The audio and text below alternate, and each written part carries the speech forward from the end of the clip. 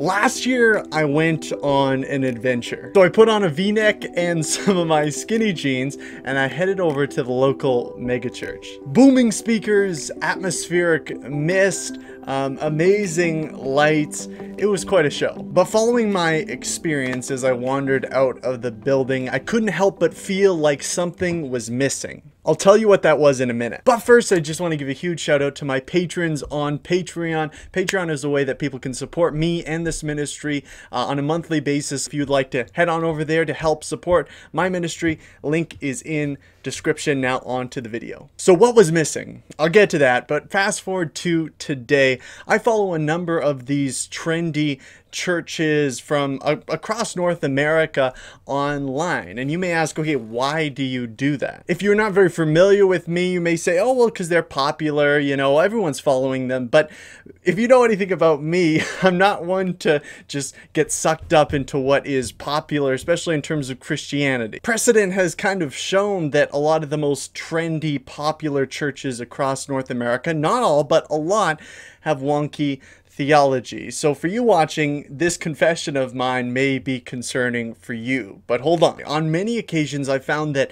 more liberal theological churches, so churches that take the Bible less seriously, perhaps they don't, believe in a 6-day creation, they don't, preach a lot about God's justice or wrath, and they're more kind of the wishy-washy, seeker-sensitive type churches. They focus more on creativity and what I'm going to call method. That stuff is brought to the forefront of what they're doing. The more theologically conservative churches, so churches that take the Bible, very seriously in terms of, highlighting really deep theological topics, often have the message at the forefront, and creativity often is kind of pushed to the back burner. For someone like me who is a creative, I am in the creative space with graphic design on Instagram, working with TikTok and YouTube, and I'm on a lot of different social medias, doing a lot of different kind of creative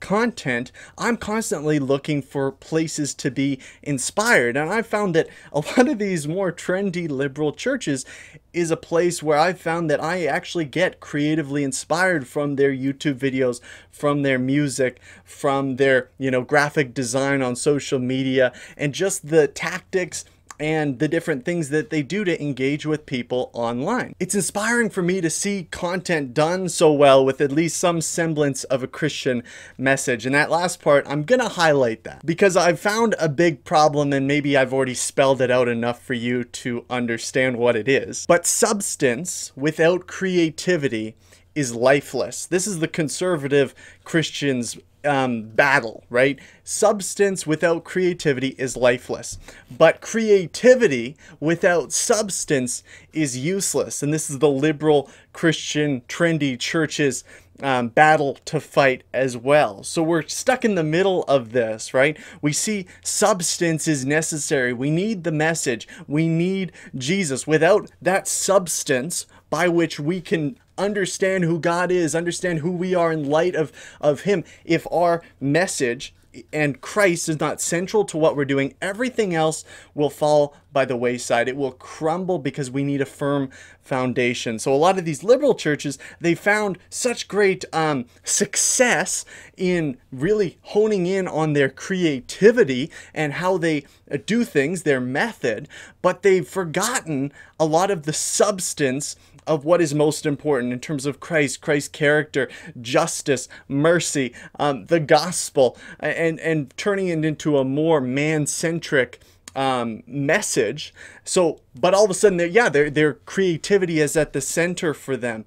For conservative churches, and this is part of the reason that I'm more conservative in terms of my theology, I guess you could say. It's a weird terminology. It's not like that's in the Bible, but it's just terminology that we've used to identify ourselves. But it's like, yeah, I do take the Bible very seriously. I'm not going to say I take it literally, because there's places that I take it literally and there's places that I don't. But it's like, okay, message is central. That's great. But a lot of Christian conservative people stop there. The creativity has been pushed to the back burner, as I said earlier. And for me, I'm trying to rediscover that, because ideally we want to be in a place where we have both substance and creativity, where we have both message and method. Because you need to understand, and I think this is something that I'm discovering too, not just if you're a part of, you're a big wig in a church or anything like that, but even in just your own life, method is often just as important as message. Of course, if your message is crap, method doesn't matter how you present it.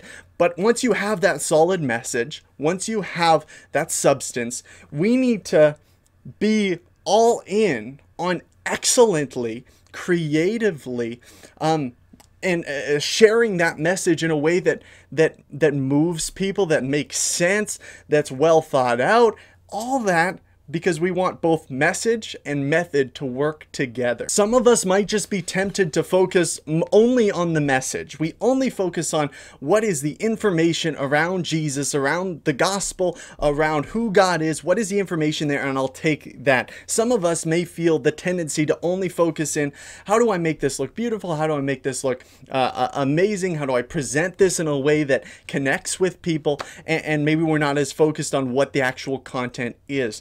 Ideally, what you want to do, and I'm trying to do this for myself, is evaluate what kind of person are you? What leanings do you have? Do you lean towards more of the message or the method? So here's our task, not as just people, maybe high ups in the church, but as just individual Christians. Here's our challenge. We want to represent Christ in both the message and the method that we do it. So both in what we're saying about God, the truths that we're saying about him, and also the creativity by which we share that message. Both ought to represent Christ well. Because this is where I'm at now. A lot of the theological teaching that I consume comes from quote unquote conservative Christians, Reformed Christians. And I'm happy with that. I love that.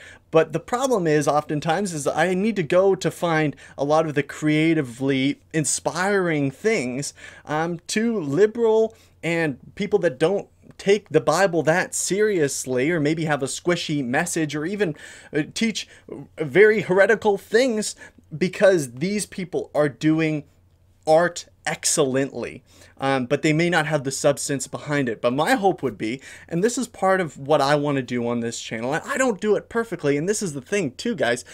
This is the goal, right? To have substance and creativity, to have both message and method done excellently. But the problem is, none of us are perfect. I'm not perfect. This video isn't perfectly shot. The message behind it isn't perfect. I'm not speaking in a way that perfectly, engages with your heart or mind, or, none of us can be perfect. But this is the goal. So in your own life, where can you hone in on both the message and the method as you're speaking to people? You have something you want to communicate.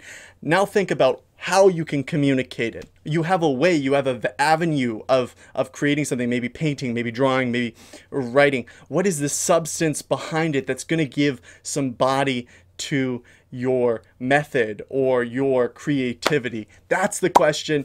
I want to give one disclaimer, that if you're going to do as I have done and follow some of these trendy churches, some of which I have already named in the title, I want you to be careful, because look, I don't follow these people for their theology, not in the slightest. There's lots of great places that you can go for very solid, fantastic substance. But in terms of creativity, a lot of these people, they do it really well. So be aware of what you're taking in, and be careful that you're not being led astray if you follow these people. I've only been following them for a couple months now, and I'm not going to say I'm going to follow them forever, but right now it's giving me great creative inspiration to both pair method and message. Thanks so much for watching, guys. I love you, and I'll see you next time.